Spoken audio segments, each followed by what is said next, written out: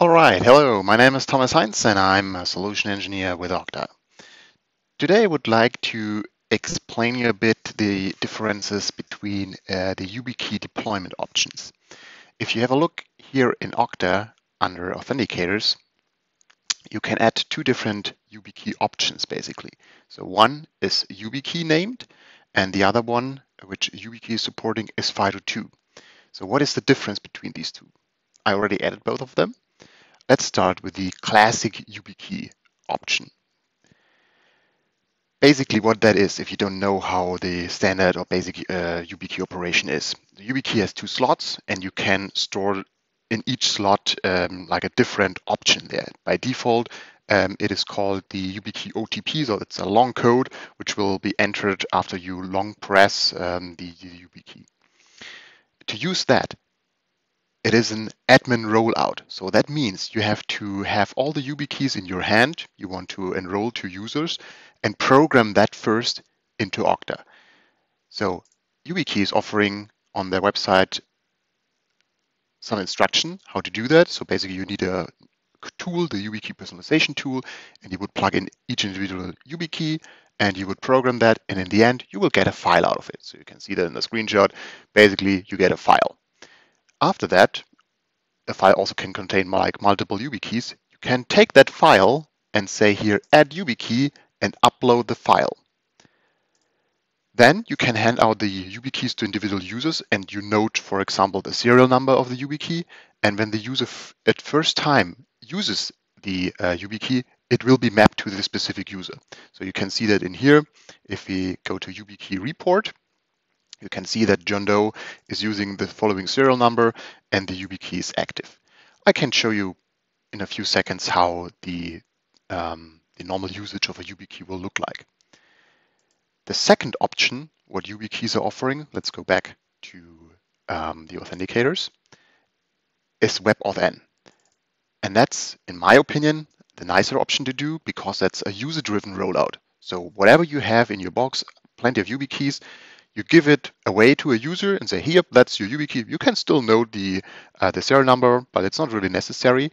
And the user can then self-deploy the Yubikey to his account. So that's, of course, way easier instead of just programming everything in and then giving it out. So it's a lot of administrative stuff. I would always consider using the second option. Let's have a look. How does that look for the user when he logs in? So we'll just go to a different user profile and I will try to log in. So in my case, that works flawlessly and without a password because I'm using Okta FastPass on that machine. But I configured a few apps which will require multi-factor. Let's try it out with Nextcloud. If you click on the Nextcloud option, you could see all the factors I configured and are allowed for the user. And you can also see I can use Yubikey Authenticator and I can use Security Key or Biometric Authenticator. So these are the two options. Let's start with the classic option. So you would basically click on that and then you insert your Yubikey and then you long press the button. I have stored my OTP on the second slot. That means I have to touch the Yubikey longer than 1 second. I will do that quickly. As you can see, it enters a long code. And after that, I have to click on verify. And then I'm basically signed in. Next, let's see what the rollout of a Yubikey with WebAuthn security key biometric will look like. So I will just go ahead and go in here and say, I want to set up another Yubikey. You could also do that via wizard. So if you say now a Yubikey or a security key is required for some users, they will receive a wizard at the beginning when they log into Okta saying, hey, your admin said you have to enroll right now. And then they don't have to fiddle around within the settings. But the process, as soon as I click on setup, is the same. So we do that here manually. Now it says, okay, we just want to verify it's still you, so not someone else is enrolling some security factor. I could use then again my Yubikey. I will do that again just to show it again. So long press, hold it, and then it's entered and I have to click on verify. I also have to provide a second option. So I just provide my password quickly. Now it works. And now I'm on the step saying enrolling a new security key. I will basically just say setup, and then again, click on setup. And then I quickly touch my Yubikey. So very quickly, I can touch it. Then I just say yes, allow, and I'm done. And how would the Yubikey now look into operation? So you can see enrolling is super easy for a user. It doesn't take much to do that.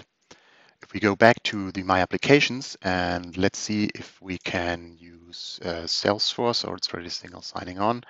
Let's go with Nextcloud. It's already signed on, so now it's hard to find an option which is prompting for a factor. Let's try Office 365. That is prompting me for a factor.